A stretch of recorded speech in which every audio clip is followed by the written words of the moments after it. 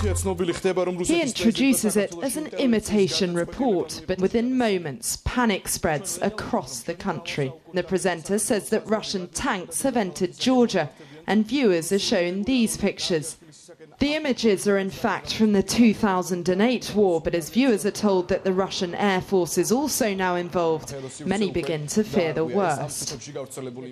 The station then cuts to a talk show and apologises for the panic the reporters caused, but outside, angry and confused Georgians were already demanding answers.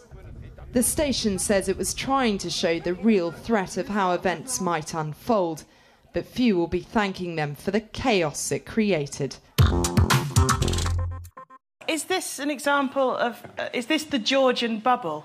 Or with an example of just how wrong the programme can go if the wrong producer's in charge?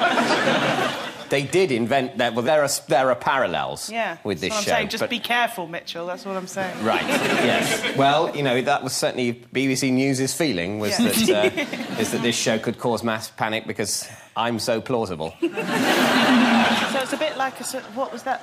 Oh no, I'm going to show my ignorance. War of the Worlds. Like so the it was like Orson a sort Welles of military War of the Worlds. Or Ghost Watch, yeah. Oh, that takes me back. No. Pipes. Doesn't take him back. Ghost Watch. Yes, do you remember that? It was the thing with Sarah Green. Really ill-judged Halloween thing. But everyone thought that she'd been killed. And Michael Aspel hosted it from the studio, and there was a poltergeist called Pipes. You don't remember that? Oh, come on, man. No, hang on, this is right. We've reversed this. It's like I've been in some sort of bubble, and I don't know about... It scared the shit Michael out of me. Aspel and Sarah Green, and everyone thought she was dead, and what? And everyone in Britain thought it was real. I remember watching it. I was terrified.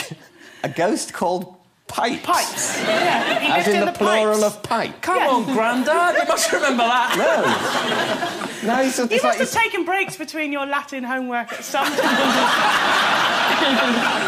I remember I've watched a lot of Knight Rider. Now that is not plausible. No, do you know what? I didn't believe it was true. But obviously, if I'd seen a thing with Sarah Green and a ghost called Pipes, I would have shat myself. So, here's story A. This is the news that a new lipstick has gone on sale that changes colour when women are turned on. In tests, it led to a number of sexual assaults on clowns.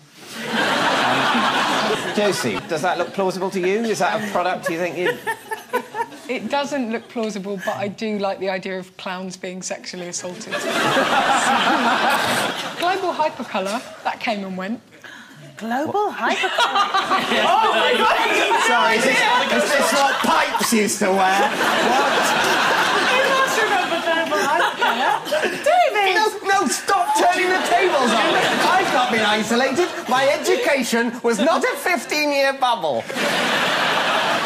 What's global hypercolour? Oh, David! It was T-shirts amazing. that had a heat-sensitive dye in them so that people could put... Don't look at me like that. People could put hot hands on a T-shirt and you would see their hands in colour where and they then, were. if your dad wore one and danced, it would...